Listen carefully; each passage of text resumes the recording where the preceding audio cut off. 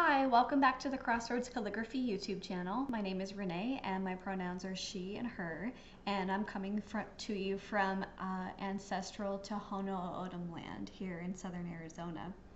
And today I'm sharing my favorite way to prepare a brand new nib for calligraphy, as well as a couple tips about how to handle a calligraphy nib and how to insert it into a straight holder. So let me flip the camera and I'll get started. Okay, so we have how to handle a nib. You slide it to the edge of the table and pinch the back of the nib between your fingers. Hold it gently and don't squeeze the tines together.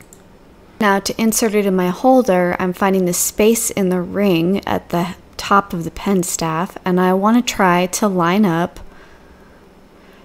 the edge of the nib with the reservoir to that space in the holder. Okay.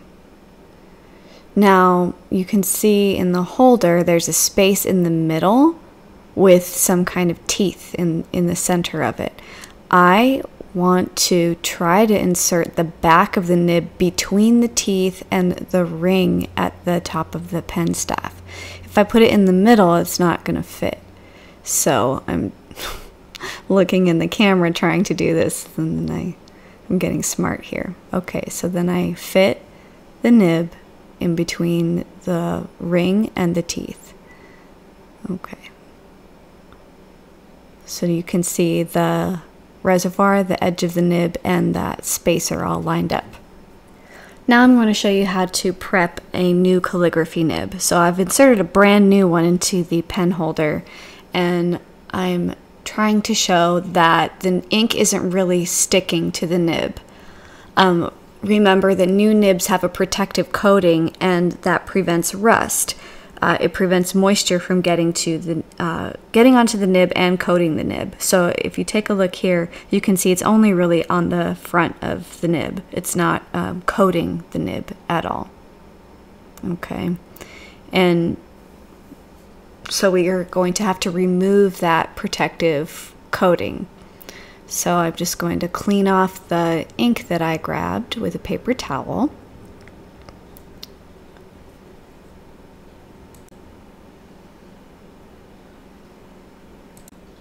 And all I'm going to do is grab some saliva and proceed with cleaning all the protective coating off of the nib.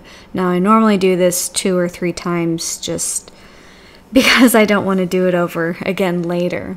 I like to do a really thorough cleaning in the first place, but I'm also being very careful in using gentle pressure with my fingers because I don't want to bend the tines of my brand new nib. If you bend the tines, then it interferes with the way that ink flows down the nib to the paper, and you won't be able to use the nib. So now I'm just giving it a good wipe again, gently with the paper towel. And hopefully here you'll be able to see the difference in how much more ink is actually staying on the nib now. So as before, it was only toward the edge of the nib. The ink is sticking all the way up toward the number that's near the pen staff. So you can also see the ink in the reservoir. It's on the sides, and particularly also on the back is a good coating of ink.